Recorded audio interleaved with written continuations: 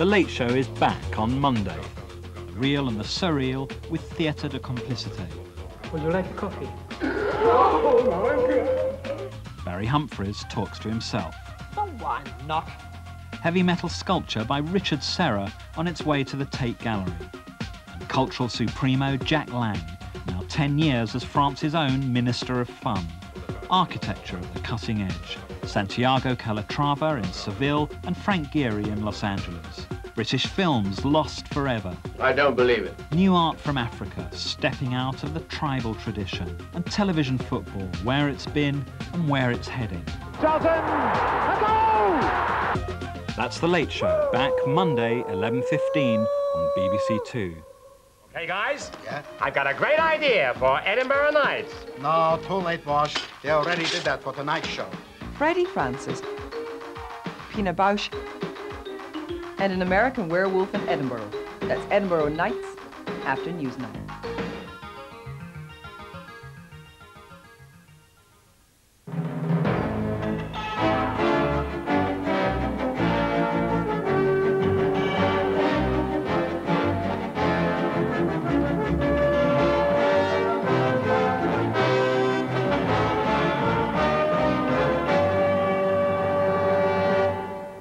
In Paris tonight, the great debate on the future of Europe. Will the ayes or the noes have it as President Mitterrand takes to the airwaves to fight for the Maastricht Treaty? Good evening. Tonight, the great French debate on the Treaty of Maastricht, a debate that could settle not just the fate of France, but the future of the whole of Europe, is now underway. Right now, on French television, President Mitterrand, who didn't have to offer his people a referendum, whose own popularity has been waning, and who's having to call on all his powers of showmanship to try and sell the treaty to France, is slugging it out with Philippe Séguin, a heavyweight in all senses of the word, who so far rallied around half the electorate against Maastricht. Well, we'll be bringing you the latest on that debate. We'll also be considering how far Europe's elites, governments and diplomats have failed to keep their peoples on side in the great European debate. And we'll be hearing from Denmark, where they've already said no to the Maastricht Treaty, from Germany, where the people aren't going to be given the chance to vote yes or no in a referendum, though if there were one, the voters might be less enthusiastic than their Chancellor, Helmut Kohl. And here in London, we'll be talking to a vice-chairman of the Tory party. If the French do vote no, then the Conservative government, as holders of the EC presidency, will have the job of clearing up the mess. Also, a new appeal has been launched today to provide food and longer-term aid for those in danger of starving in Africa.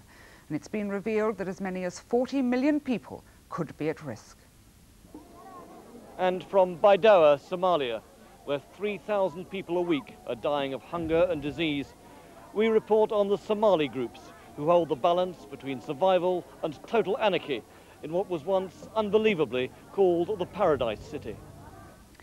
President Mitterrand and Philippe Séguin are locked in a verbal TV battle to persuade the French to vote for or against Maastricht, even as we speak. We'll be looking at that in a moment. But first, here at home, Chancellor Norman Lamont's been trying to head off the danger that a French no vote might put intolerable downward pressure on the pound, so forcing an interest rate rise. He's borrowed £7.25 billion to support sterling on the foreign exchanges. That's a manoeuvre too costly to engage in too often. The pound did gain 1.25 pfennigs against the German mark. Well, that may have cheered John Major, but he'll probably have been less pleased by the claims of Lady Thatcher, who warned that nationalism and conflict could be the price if a European superstate were created. Well, now to David Sells, who's been following the Mitterrand debate, still running on French television. Even if President Mitterrand wins his Maastricht referendum, the margin of victory is likely to be thin.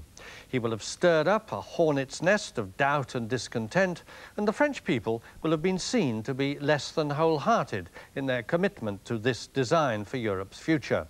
A blunder extraordinary for such a calculating leader. Deluded by the opinion polls, Monsieur Mitterrand has outfoxed himself. He need never have resorted to a referendum, but thought to take easy profit from the disarray of France's right-wing parties. Now is the biter bit.